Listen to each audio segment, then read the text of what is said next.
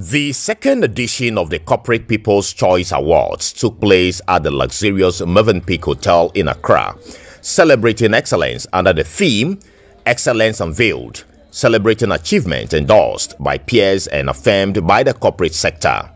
The event honored 26 corporate organizations and 3 individuals for their exceptional performance as rated by industry players and the general public.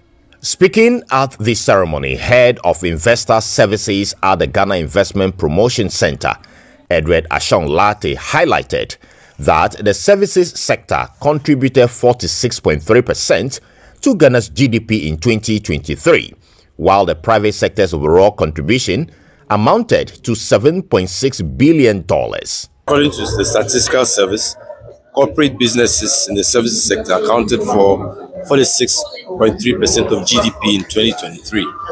According to the World Bank, the private sector contribution to GDP was valued at $7.6 billion.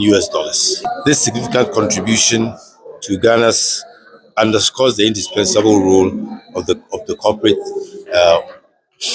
corporate sector in Ghana's economic development. It's very important because the services sector cuts across various areas. One significant thing I'll talk about is the review of the investment law, which is currently before Parliament, just to make sure that we have a very good legal framework for investment to enable Ghana to continue to remain an attractive place to do business.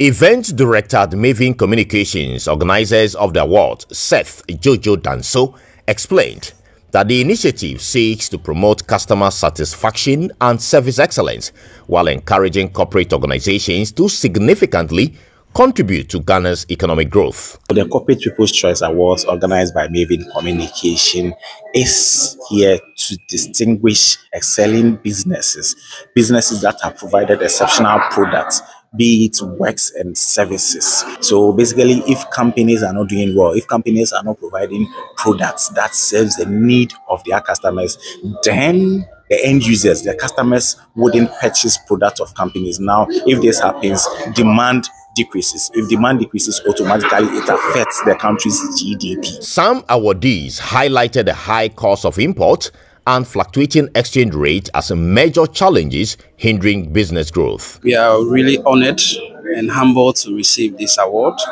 This shows that we are doing the best for our Ghanaian markets.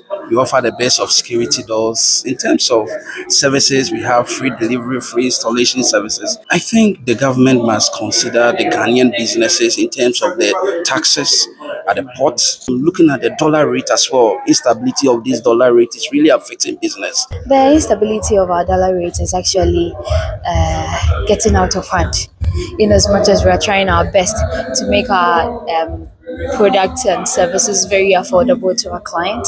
We wish it would be more affordable. So yes, that I think the government can do for us. The dollar rate should be a bit stable so that our clients can have the best at affordable prices. Despite these challenges, stakeholders in the services sector remain steadfast in their commitment to ensuring customer satisfaction and driving national growth. For Joy News, Carlos Scaloni, Accra.